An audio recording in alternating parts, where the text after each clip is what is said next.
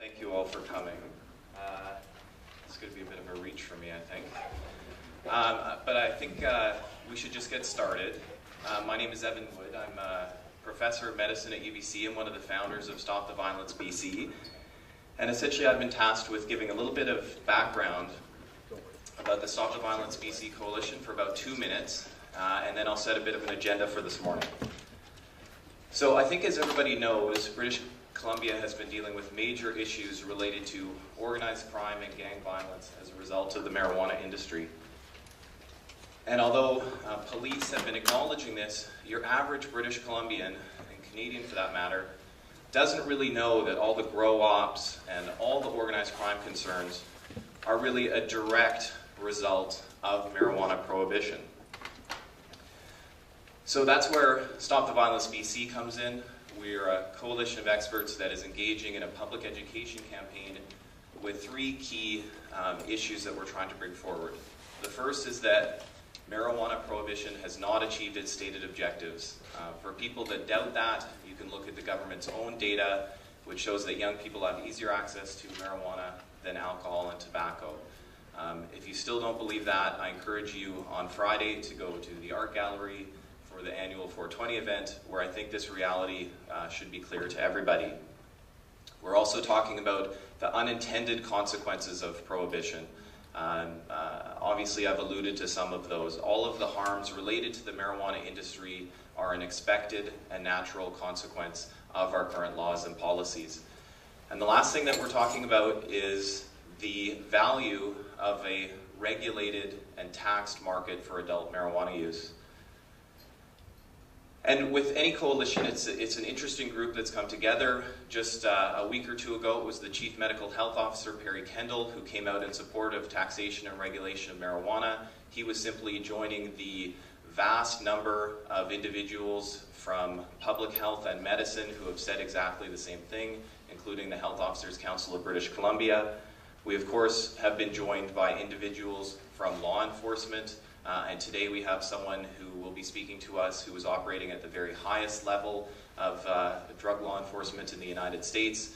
And of course, on this side of the border, we have former prosecutors, former Supreme Court justices, former and current members of law enforcement who have all been saying exactly the same thing. And of course, when you have a broad coalition like this, it obviously creates interesting bedfellows. And of course, we're being joined by individuals from the community who for many years have been saying exactly the same thing.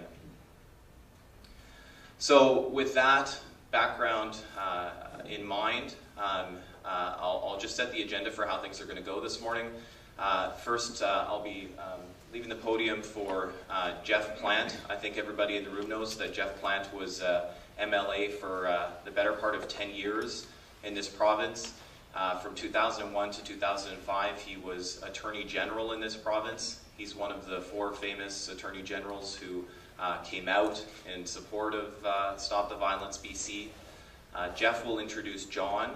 John will speak for approximately 20 minutes, and then at that time, we're going to ask members of the public that have assembled to please leave the room so we can start with the press conference. The press conference will be approximately 10 to 15 minutes with Geoff, John, and myself, and then Jodie Emery will come and join us for approximately 10 to 15 minutes. So with that, I think I'll turn things over to Geoff.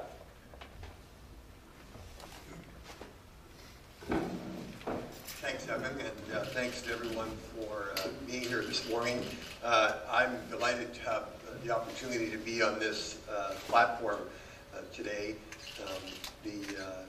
As someone who was the Chief Law Officer of the Government of British Columbia, I know that when we think of using law enforcement as a tool, we usually think that it's going to make a problem go away.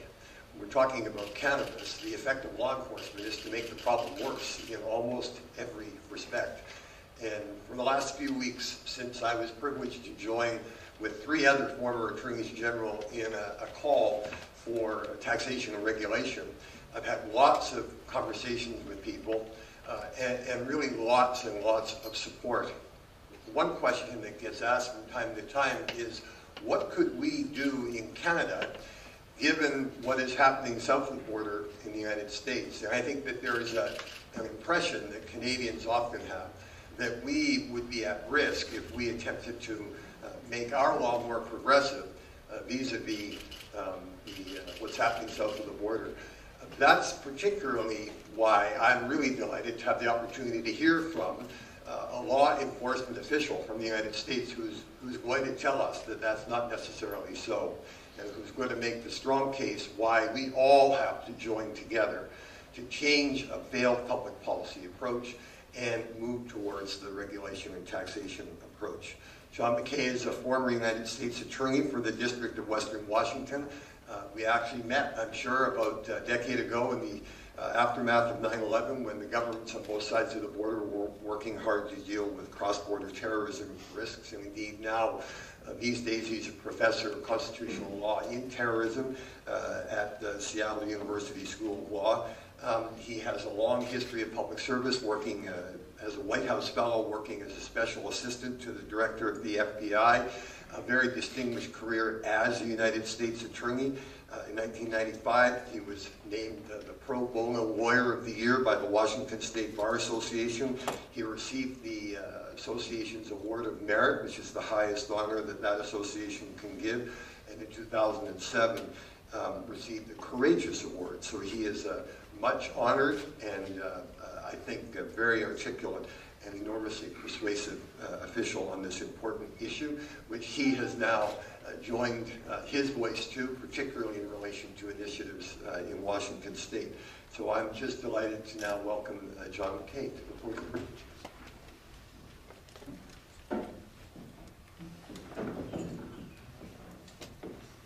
Geoff, thank you very much. I appreciate that very kind introduction. I am John McKay. I'm currently a law professor in Seattle at Seattle University, but I spent more than 5 years as the United States Attorney in Seattle.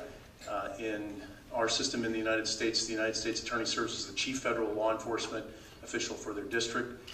Among those duties, as Geoff pointed out, were counterterrorism, counterintelligence, international and interstate crime, and key to that, international cross-border drug crime, to include marijuana prosecutions. And so I'm very pleased to be here today to discuss my support as a private citizen now for the regulation and taxation of marijuana as a much better answer to the enormous threat facing citizens of both Canada and the United States because of our failed policies on marijuana. And I want to say this just as clearly and as forthrightly as I can.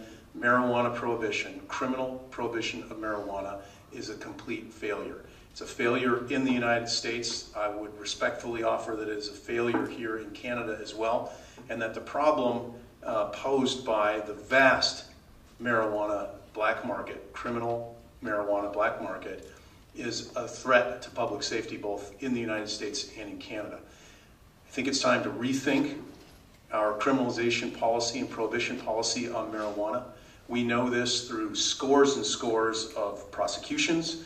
We know this through many individuals who have been incarcerated and placed in jail.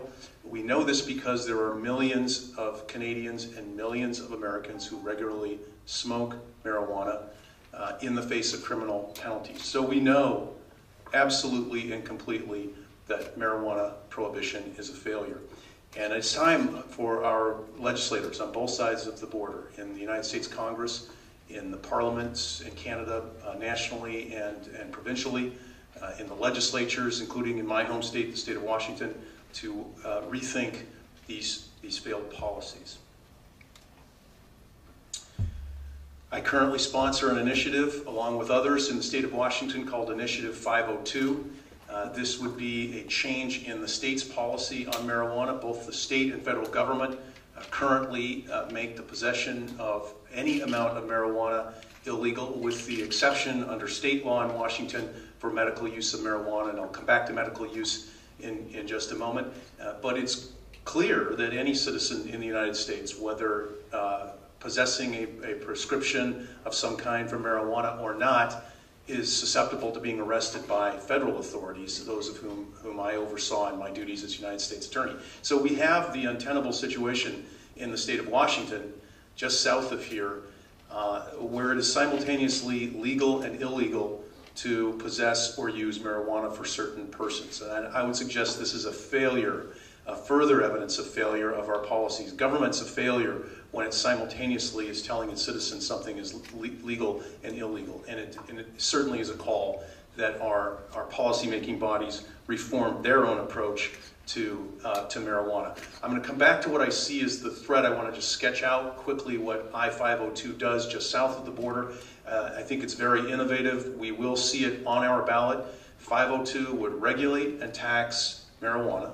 It would make it legal to possess for adults an ounce or less of marijuana at any particular time. It would be regulated at every point of its production, its sale, its taxation, its content, and then the use of the proceeds. And the proceeds, which I think will be very significant, our estimates range as high as $500 million would be raised in tax revenues in a fully taxable year under 502.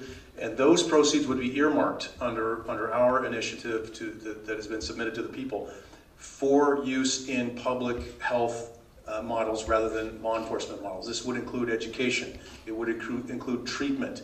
It would continue to make sure that we make it illegal to sell and distribute to juveniles, to minors. It would continue to be illegal to drive while intoxicated by marijuana.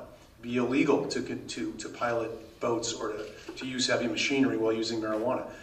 Excuse me. So all of these things continue under the current regime. Why does the policy need to change?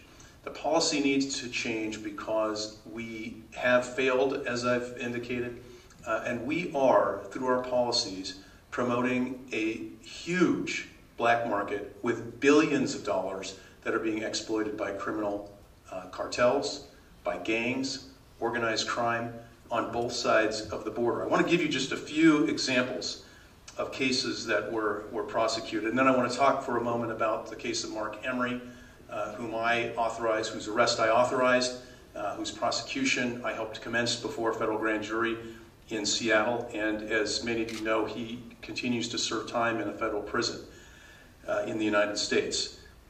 If you were to look at the leading criminal prosecutions federally, which is I would suggest our highest level of prosecution in the United States, and you just perused the list of individuals who have been arrested, you will see Canadian after Canadian after Canadian arrested in the United States, prosecuted in the United States, incarcerated in the United States. And I want to give you a couple of examples. The most recent posting you will find if you look at the United States Attorney's Office press room is March 30th, 2012, and it's a Canadian. A Canadian who helped coordinate an elaborate cocaine trafficking and transportation scheme involving the Sinaloa cartel, one of the largest and most dangerous Mexican drug cartels. This individual was arrested and convicted for smuggling cocaine north to Canada, and in exchange for marijuana coming south from British Columbia. So under the economic scheme which is developed under this illegal marijuana market, we see vast marijuana production here in lower British Columbia. We see it transported illegally across the border despite enormous U.S. resources which are attempting to prevent just that thing from occurring. Billions of dollars worth of marijuana going essentially right down the I-5 corridor, but that's being exchanged for something. It's not just money, it's guns and it's cocaine and other drugs going back and forth across the border, but that's the basic exchange. And so you saw in this particular prosecution of Mr. Mario Joseph Fenianos, a Canadian who lived in Los Angeles. He was responsible for receiving the cocaine, which was going to make its way back up north here to Canada in exchange for BC Bud marijuana in California. Not many people know of or think about this connection between the growth of massive amounts of marijuana grown here in British Columbia and direct exchange with violent, despicable drug cartels in Mexico. And the link is very, very clear to us who are in law enforcement. Cocaine and methamphetamine production principally occurring or originating in Mexico. distributes the marijuana that is shipped to Southern California.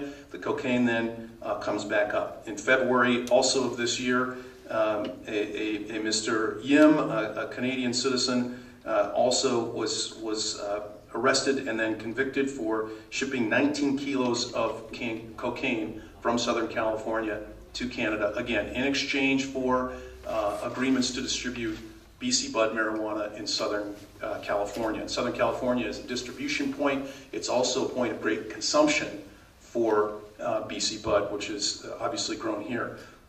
March 25th, I wanted to highlight this case, March 25th of 2011, so just a year ago, 7 Canadian members of the Hells Angels. So the Hells Angels, is no secret, massively involved here in the collection of the marijuana that's grown here and its distribution south across the border. They, along with Asian gangs here, are typically responsible for the harvesting, the collection, the distribution, and of course the payment to those who would engage in the manufacture or growing of marijuana here.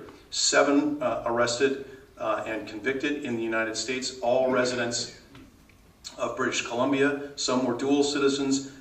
They were sentenced to 20 years in prison because of the amounts of marijuana involved. Many times the marijuana will go south and the deal for cocaine is done through another connection, such as the one that I just mentioned to you a moment ago.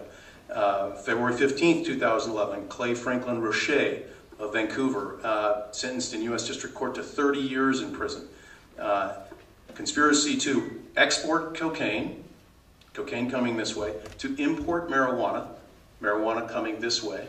So you see in Mr. Roche, and I've got more of these. I won't bore you by reading all the details, but if you just take the press releases being issued by the United States Attorney's Office, through whom the Drug Enforcement Administration and the FBI coordinate all of their activities, the principal face you will see of it is the arrest of individuals either working with or for Canadian gangs and illegal marijuana manufacturers and distributors, or connecting to Mexican drug cartels in Southern California. This is an enormously potent and dangerous environment, which it is only fair to say is created and maintained by our failed criminal marijuana prohibition. Law enforcement, through tremendous effort, highly skilled, well-trained, well-financed, knows that they are only getting the smallest percentage of the commodity, the fewer numbers of individuals who are actually involved in this activity, and a teeny amount of the very dangerous Canadian and US dollars that are associated with this campaign. And what happens to those dollars? I would suggest to you that the fact that Mexican drug cartels, dangerous gangs operating both in the United States and in Canada, are all profiting from the black market that is created by our failed policy. So if you strategically look at the question of what do we do about the violence that's being spawned here, the pits that are uncovered with headless bodies thrown in, it's because they are servicing the demand for drugs, beginning with marijuana, moving all the way through to cocaine, methamphetamine, and heroin, driven principally, I believe, by the huge dollars that are tied to marijuana, not to the cocaine, to the meth and the heroin, but to the marijuana. The United States analysts have indicated that as much as 60% of the income of Mexican drug cartels, for example, comes from the presence and existence of the American marijuana demand. Huge demand for marijuana. So I don't think it's important for us to cast blame on who would be responsible, whether it would be the production of marijuana in lower British Columbia or the demand for marijuana in Southern California, to use 2 examples. The fact is that prohibition, criminal prohibition, going back 75 years, has never been successful in stopping the demand for marijuana. And so individuals have made their choices. The individual consumer, if you will, has determined that they will smoke and use marijuana. That has not changed despite the fact that we threaten to incarcerate people. 10,000 people per year are arrested and jailed in the state of Washington alone, and nearly 1 million across the United States for simple marijuana possession. that alone should provoke a lot of discussion and debate as to whether that is the way that we would want to deal with the health issues involved in consuming marijuana. I'm a law enforcement person. I'm not a health person like Dr. Wood is here, but I certainly question whether the threat posed by marijuana as a health concern merits a criminal penalty for its use. It seems much more likely and much more beneficial to treat it as a health issue, to let families deal with it, and to take law enforcement and apply it against those who are using the guns, who are using the violence, who are using it to create dangerous narcotics, and to pursue them and force them out of the market. And what will replace them? Legal enterprises licensed by the state if I-502 were to pass in the state of Washington, and a similar scheme, I think, which could be advanced here as Geoff Plant has suggested might be the future here, regulation and taxation. I have just a few more comments, and I want to just address a question first to discuss. I think I will address the Marc Emery situation. Let me just tell you that I have met Jodie Emery. She, I know, is going to join us in a few moments. She's a lovely person. I have to say that I have no regrets in terms of my prosecution of Marc Emery. Mr. Emery chose to change his policies, marijuana policies here, by breaking them rather than advocating for change. I think that was a tremendous mistake. His decision and choice was to sell marijuana seeds, which we consider to be marijuana, in the United States to any individual who wanted to purchase them. So we're in disagreement on what was the correct thing to do if that was Mr. Emery's purpose to change policy. I think he chose the wrong path. We do share, I think, a belief that the underlying policies are wrong, and the choices in how we address them are individual choices. Mine is to, now that I'm free to advocate for changes in policy, I'm no longer responsible for implementing them. As a person responsible for implementing the law, it's my sworn duty to do just that. But when not in that position, and as a person who is knowledgeable of the facts underlying our failure in marijuana prohibition, I am free now to speak out against it. And I know few have done so. I think it takes courage for someone like Geoff to step forward and to say our policies should be changed. And I'm hoping that more will step forward and do that. I know there is some concern that perhaps Canada might be moving too quickly, that maybe if Canada were to, or British Columbia were to look at regulation and taxation, that would somehow merit a negative response from the United States. I don't think that is at all the case. In fact, I think given what's happening in the state of Washington, a similar movement in the state of Colorado to regulate, tax, and legalize marijuana for adults in possession of small amounts, decriminalization in 14 states in the United States, medical marijuana in 16 states in the District of Columbia. I hardly think that a rethinking of marijuana laws on the south of the border, on the United States side of the border, will somehow discourage or should discourage policymakers here from considering that. There's been talk that somehow there would be retaliation by the United States if there were a regulation and taxation scheme here. Hardly. The same debate, perhaps further along, is occurring south of the border. So I look forward to questions here from the media, but I wanted to just finish by saying, you know, I do think, I don't want to sort of try to stand up here and assume any sort of moral high ground, but I think it's really important that when societies choose to criminalize behavior, we have broad agreement and support in the community that that behavior is criminal. We don't have that anymore in the state of Washington. I don't think we have it in the United States. I don't think there is broad agreement that persons with guns and badges, judges with authority, jailers with jails and prisons should be utilized for this behavior. I don't think we have broad community agreement on that anymore. And I think every criminal law that we have where someone's liberty is at stake, that should be a prerequisite. I'm not suggesting that we poll on our criminal laws, but I think that we as a community, in the broadest, deepest sense of what a community is, should say that we have community agreement on this. And I would suggest to you that there is no one who could stand in front of you and say that communities broadly continue to support the criminalization of this activity. And so my simple question to policymakers on both sides of the borders is, why haven't you rethought this?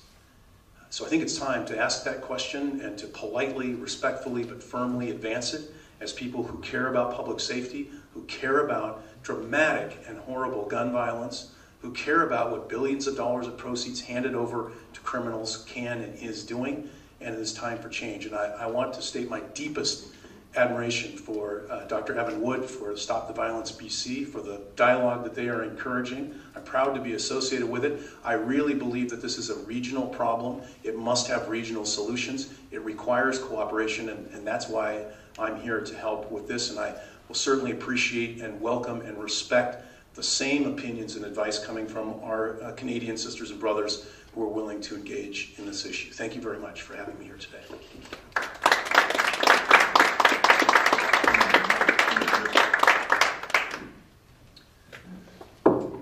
Okay, thank you so much, John, for taking the time to come up here.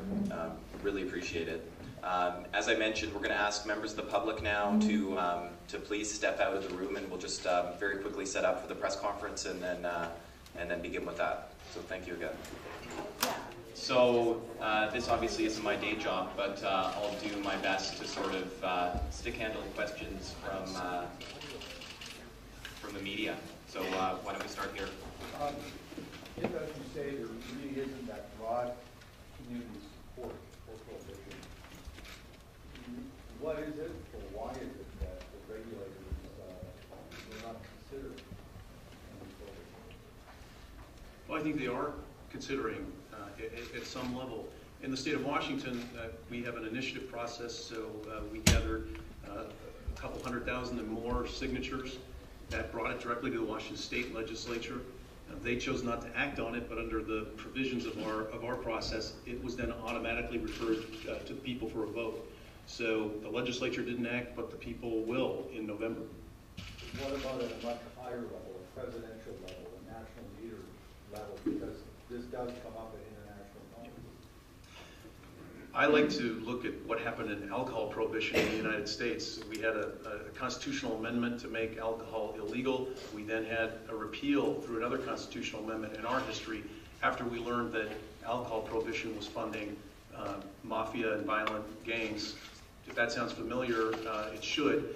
I think what we saw in alcohol prohibition historically in the United States was that it took states to begin to rebel against the failed criminal prohibition of alcohol. And that's exactly what happened. States began to pass their own laws. I believe that's what will happen in the United States now, that it will take states to be courageous and step forward, like Washington State, like Colorado. I think California, Oregon, and others will follow, and without doubt we will attract the attention of the Congress and the federal government. Some of that might not be so good. How far along are the states on that road? Well, you know, if the Washington vote will take place in a matter of months, if it passes, the state law of Washington State will have changed, and it will be legal, as I've indicated, in small amounts for adults across the board in the state. The federal government can still enforce its criminal laws, and so there will be, I think, a forced dialogue between the state and the federal government. I think it may well end up in a lawsuit. The federal government may choose to bring a lawsuit. My hope is that the federal government will begin a serious reevaluation of its failed policy. In the Canadian context, marijuana ban or not to ban is essentially a federal matter. But what do you want the province to do anyways? Well, Go ahead. I think that the status quo always has a huge amount of inertia attached to it, even when the status quo is a failed public policy. And so you've got to mobilize to create the inertia, to create the momentum for change. I think you can do that in a hotel ballroom in downtown Vancouver. You can do it by getting provincial governments gradually, but I hope inevitably, to align in support of this change. The change does require federal legislative change, in my view.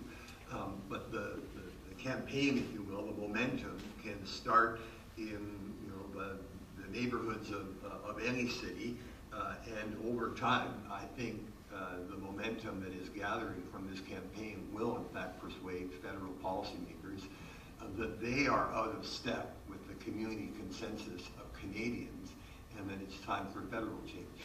How was Victoria's feedback so far? I think you have touched base with the folks in Victoria. What are the feedback so far? Well, the provincial government has made the point publicly, and perhaps not surprisingly, that this is a matter of federal law. And so they deferred, if you will, to the federal government for the policy leadership here. That's their public view. I have private conversations with members of the legislature on both sides of the House who express interest, who want to learn more, and also privately will express support. So we're not at the point yet where our provincial government is willing or able to take the public leadership position, but we may get there. And I think that events like this and days like today are about building that momentum. Yeah, I would just add, I've had a lot of private conversations with elected officials in BC, and what people will say behind closed doors. And what's been particularly exciting is it's really been the sort of right of center fiscal conservatives who have really been the strongest supporters and cheerleaders behind the scenes. So I think it's just a matter of time, and we can't accept sort of deference to the federal government on this.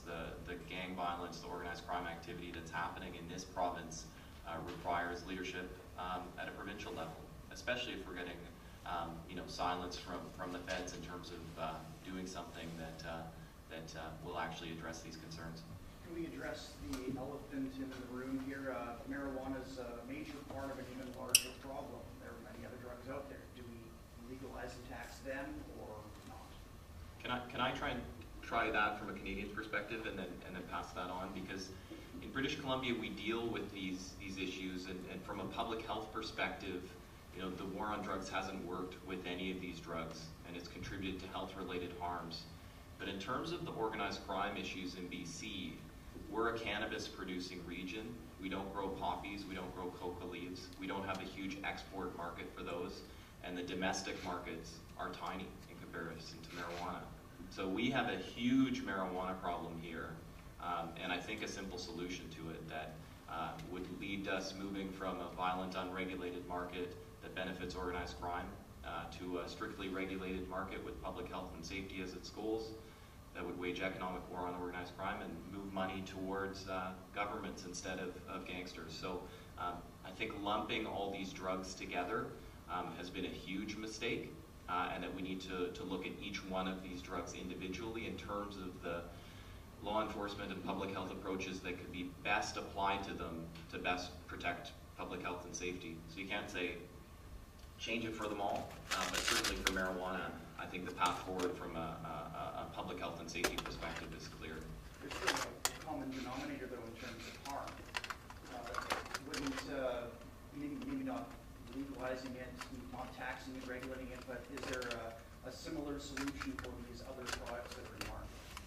Yeah, I want to give John and Geoff, if he wants to comment on this as well, a chance to speak, but just to give you a perspective, we already have a heroin prescription study happening in the downtown east side of Vancouver that looks absolutely nothing like what a taxed and regulated market for marijuana would look like. Heroin is extremely dangerous. Organized crime benefits from its distribution, and Canada and a number of other countries are studying what an incredibly strict prescription model for intractable opiate addicts might look like. So again, I don't think they should be lumped together, but the issues with organized crime benefiting from the illegality of these drugs, I think everyone would agree there's certainly parallels. I might just offer from the U.S. I agree with most of what Evan just said. I think in the United States, the schedule of drug enforcement is broken up into Schedules 1, 2, and 3.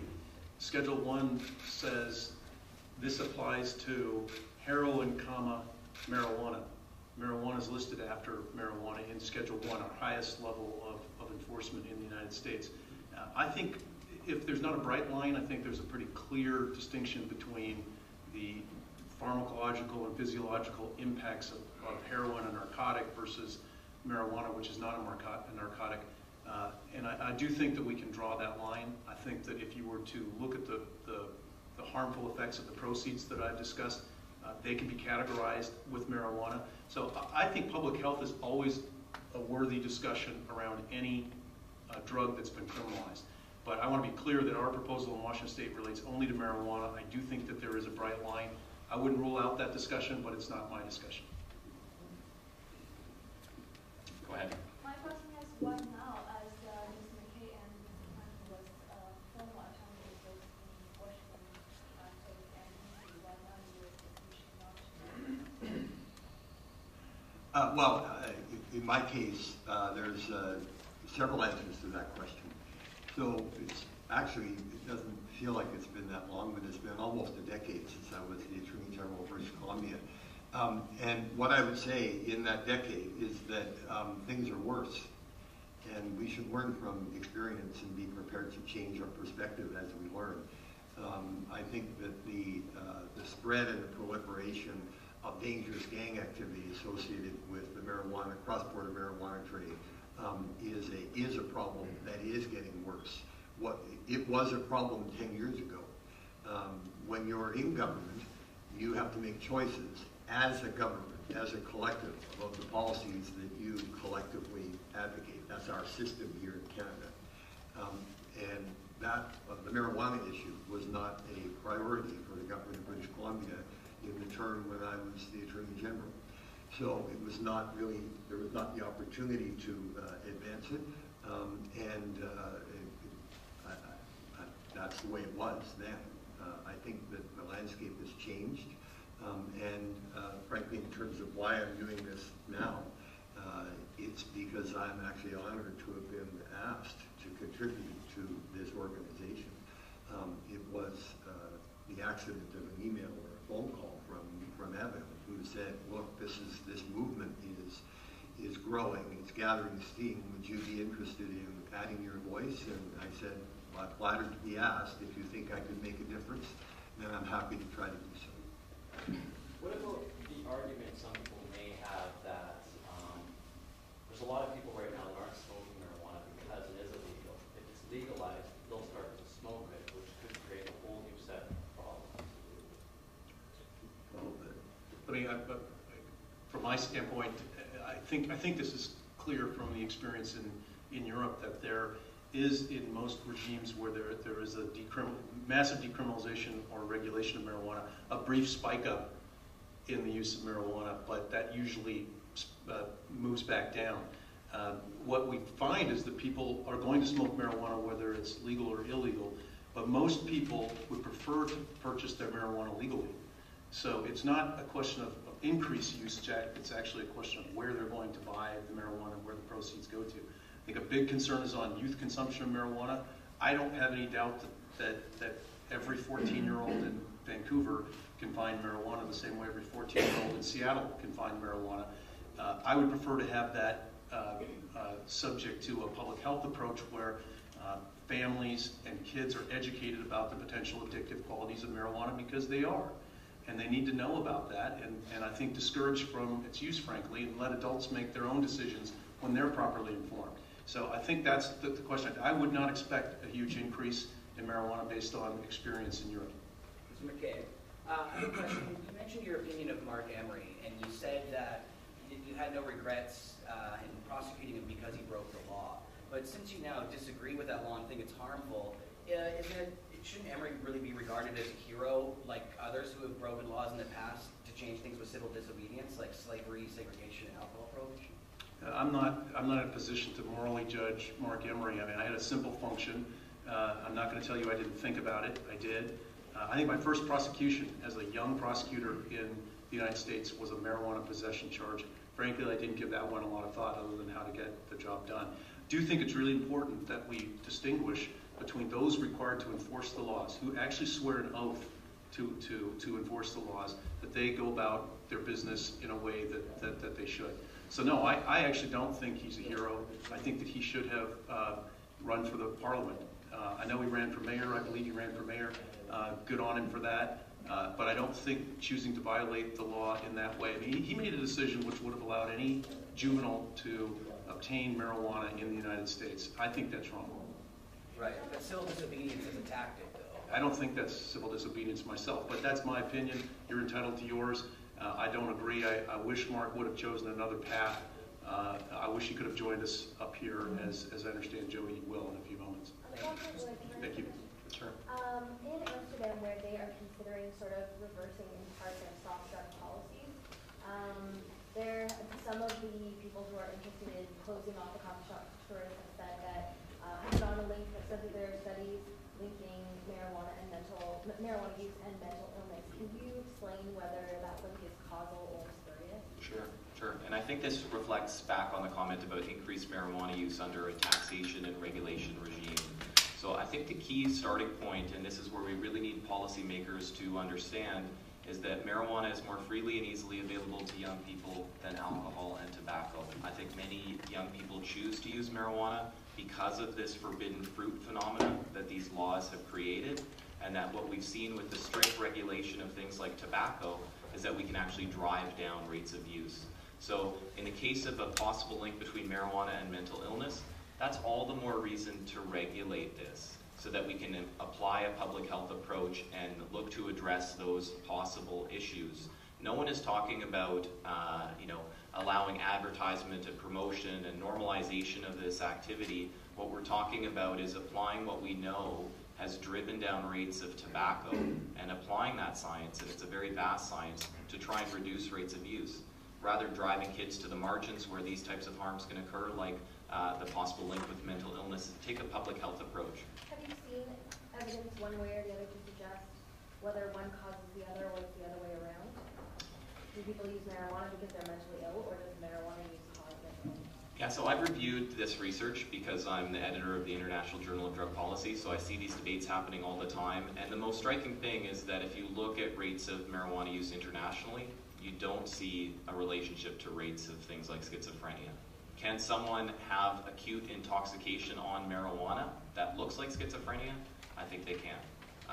But nobody from the Health Officers Council of British Columbia, of which I'm a member, is saying we should regulate marijuana because it's relatively safe in comparison to alcohol and tobacco. They're looking at heroin and these other things and saying the more dangerous, the more reason there is to regulate. So in the case of a possible link between marijuana and mental illness, that fits perfectly with that argument. Ian, I wonder if, okay.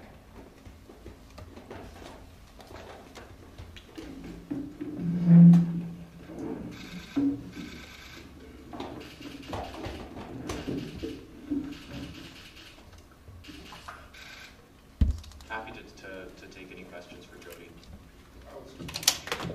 How is this moment? I think it's always a great moment when we have more people joining the call to end prohibition in order to save lives, save money, and get rid of the criminal control of this industry. I know that he was just doing his job, as many people are asked to do their jobs. There are many harmless people who are put in prison, and I don't believe my husband should be in prison. I still miss him terribly. But I understand that this law, the prohibition of marijuana, forces police to continue to arrest people and put them in prison. And when we get people who were on the front lines, who saw the damage done, admit that the policy needs to be changed, I think that's always a wonderful thing. Have you talked to Marc about what's going on here today and what he was saying? Absolutely. He is very pleased, as I am. The fact that Mr. John McKay here is supporting an initiative to tax and regulate marijuana in Washington State is a great step forward. And again, we're always happy to support anybody who supports ending prohibition. Any word on Marc coming to Canada to serve out the rest of the sentence? How's that going? He did apply last year for transfer to Canada, and he was rejected by the U.S. government for that transfer. He will be able to apply again in another year, and hopefully both governments will approve his transfer home. At this time, his early release date is July 2014, so we're almost halfway through. I'm just pleased that he will be coming home to me soon, while there are many other families whose loved ones won't be coming home soon. They face much longer sentences of 20, 30 years, even life, for drug crime offenses. So I'm happy to know that he's doing as well as possible given his situation. He brings a lot of positivity to others, and many other inmates in prison with him are pleased to know that there is a lot of reform going on outside of prison to try and save people's lives in terms of ending prohibition and changing our drug laws. I see some media is starting to trickle out with trying to get things up. I'm happy to take a few more questions. Otherwise, I know Ian has the press release and some other materials to take with you. Yeah. I just had a question for Professor McKay. You alluded to the connections between violence in Mexico and the pot here in this province. I think that's something that maybe some people don't think about it. And is there a way to quantify that or sort of establish that as a fact? We hear about that anecdotally. There's connection between the grow-ups here and headless bodies in pits in Mexico. But how do we know that? Yeah, I think any person who engages in this activity has to feel some responsibility. I feel responsibility as an American citizen for the fact that demand in the United States fuels production in British Columbia, which then is distributed in Southern California and along the southwest border through Mexican drug cartels. So gangs affiliated with dangerous drug cartels are distributing marijuana grown in British Columbia. It's being exchanged for guns and cocaine that come up here. So the negative impact of that is more than just the proceeds going to Mexican drug cartels at some level, but also what's coming back to Canada because of this production. And it is not a healthy bounty, if you will, from that production. So yeah, I think people need to see the direct connection, because I think it is a direct connection between production of some of the best pot in the world and its sale and distribution to satisfy a ravenous American market for marijuana, and the proceeds of which are not being taxed, the content of which is not being regulated, and in fact these dollars are going to fund dangerous criminal gangs in Mexico, in the United States, and I think Dr. Wood pointed out pretty clearly here in Canada. Last question regarding if marijuana is formally legalized, what happens to cross-border? Because we do see a lot of people traveling to the States and talking. If the customs staff will check every truck, every airport, what's going to happen to them? Like, is there anything interesting about that legalization? Well, I think on both sides of the border, law enforcement, the border is an enforcement zone, and not a very good one, it turns out, because in the United States, the joke is that if you see a Canadian with a hockey bag, that's probable cause for an arrest. That inside the hockey bag is going to be a lot of marijuana. I'm sure the Canadian authorities feel the same way about cocaine and guns coming back across the border in exchange for marijuana. I think actually the international border at this point is a pretty helpful enforcement zone with regard to the guns, the cocaine, the meth, the ecstasy, and other drugs going back and forth. I would like to see, as I said in my remarks, a coordinated policy, one in which these values are respected by both governments, which are independent sovereign countries. They have to pass their own laws. But I hope that a recognition of the regional and international consequences, to include Mexico, are huge. And that requires coordinated policies where we mutually respect the roles of our legislatures and our Congress and our law enforcement officials, so that we are all promoting public safety. Law enforcement is about public safety. That does not rule out public health. I think it includes public health. Let's choose the best approach to keep people safe in both of our countries and in Mexico as well. How much momentum has your organization gained since more people have come on board, especially guys in suits, in support? It's hard to quantify momentum, I think. We originally came forward with, current police, former Supreme Court justices. That was a big news day that day, and was followed up when the former mayors came on board. And then, of course, Geoff will remember when the former attorney generals came on board, and that was another big news day. What we really need to work on is the comments that are being made behind closed doors by politicians to translate into a rational discussion, recognizing, the first issue, just the fact that marijuana is so freely and easily available, is reason that politicians should change the policy. The fact that it's costing tax dollars a huge amount of money and then also contributing to organized crime and gang violence is just totally unsustainable. But the momentum, I think, will come when currently sitting politicians begin to embrace this issue. Yeah, I think that the work that Evan and the coalition are doing is obviously it's about advocacy, it's about momentum building, but it's also about education. And it's about educating the public about this failure. And as we get the opportunity to educate the public, we're educating voters who will tell their members of parliament what to do. So again, it's impossible to quantify that kind of momentum.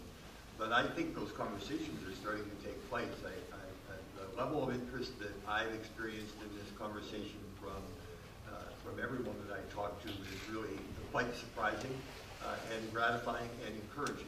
So I choose to be an optimist. I think this is progress. I think we now have seen that the real future for this issue is cross-border conversations in education and policy reform.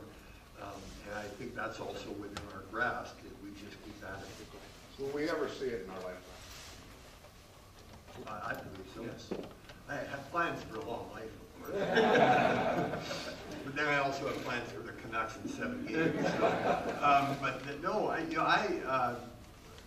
actually, let me just restate this. I was genuinely surprised at the extent of the positive reaction of each step of this work that Dr. Wood and the coalition are doing. I think it is making a difference.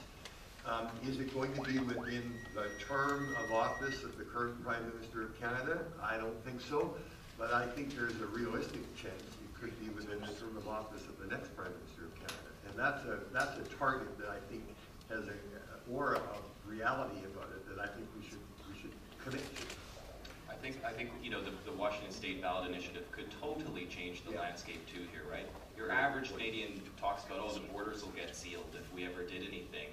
Whereas, if Canada doesn't change its laws, we're going to be looking to the south at, a whole much safer regulated regime that will obviously become the envy of Canadians. It's a blank policy question. Yeah.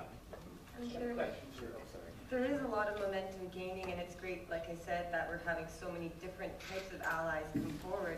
But I should remind people that for the many decades prohibition has been in place, there has been a lot of grassroots activists who have been pushing this. And my husband, although he did violate the law by selling seeds, nobody was harmed in that exchange, and the money used was sent to activists and organizations throughout the United States to try and push towards this change. So now that we've reached this tipping point, we have to remember that there are many people who laid a lot of groundwork to get a lot of organizations and politicians on board in order to get to this point that we're seeing now. So I invite anybody to join this argument that prohibition is a failed policy, but to remember that even civil disobedience, when it's done peacefully and non-violently, is an important step in changing any unjust laws. We know from many different historical examples that civil disobedience has been essential in repealing unjust laws. And Marc, with the money that he sent to Americans and the seeds that he sent to Americans so they could grow their own instead of buying from gangs, that his efforts, although illegal in the United States, did have a lot of impact on laying the groundwork over the decades leading up to this point where we are today. I see there's a couple of Stop the Violence Coalition members who have flown in from out of town. So Dr. Kennedy, I see maybe this will be the last question. Okay, my question is for Professor McKay. I can see you there. I understand that there's quite a strong venture capital market in the USA just hungering to get a hold of the cannabis marketing, advertising, distribution, etc. How strong are the potential regulations that your state is bringing in towards the actual regulation? My concern is that free enterprise is not the place to go for the marketing of cannabis.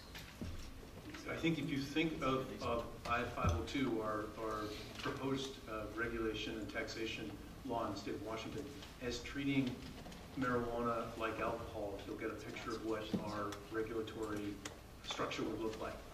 So anyone who's engaged in growing marijuana legally would be licensed. Anyone responsible for transporting the marijuana to the marketplace would be regulated. Anyone selling it would be regulated, just as we regulate those who manufacture and sell alcohol in the United States, and I believe it's true in Canada. So it's highly regulated but legal. And I do think, as a law enforcement person, having individuals poised to come into the market, whether it's in venture capital, as you've indicated, or those who might otherwise be thinking about businesses that might enter a legal market, will help in enforcement. Because I do think that the vast number of individuals who consume marijuana, whether Canadian or American, would prefer to do that legally. Of course, this will be in part dependent on price points. Those are all things that will have to be determined. How much you regulate, and most importantly, how much you tax it. We can move legal enterprises into the space currently occupied by the drug cartels. They're not going to go easily, and I don't want anyone to think that I am of the view that the moment you pass a regulation taxation scheme, the criminals are going to go away, the violent gangs and criminals. It's going to take many years to drive them out, but I would much rather build that around a legal enterprise where we recognize who the good guys are versus the bad guys. And our law enforcement on both sides of the border will have to be prepared, even in a legal environment, to kick the bad guys out and take the money away from them. So it will take venture capitalists, it will take businesses, but it'll take people with payrolls, with real employees who pay taxes, who are citizens who aren't armed with guns and carrying cocaine and meth and ecstasy in the other pocket. I think we should stop there.